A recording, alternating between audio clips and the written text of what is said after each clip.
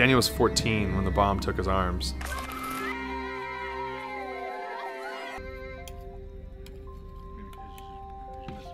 I read the article about him and had to help.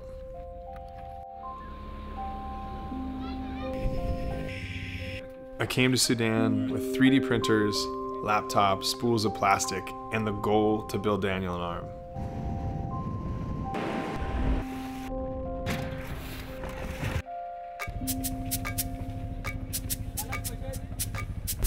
You ready?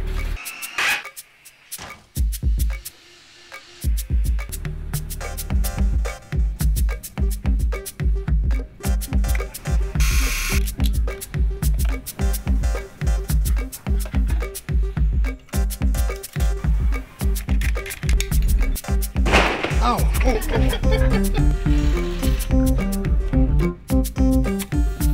Booyakasha.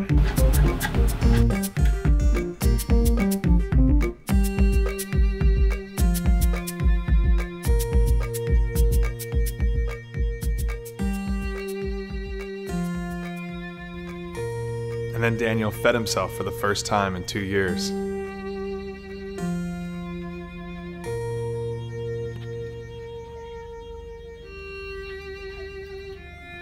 But it's never about just one person.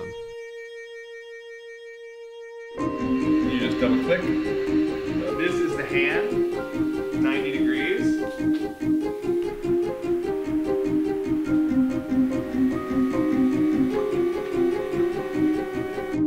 If we could teach the locals to do it themselves, the project could live long after we left.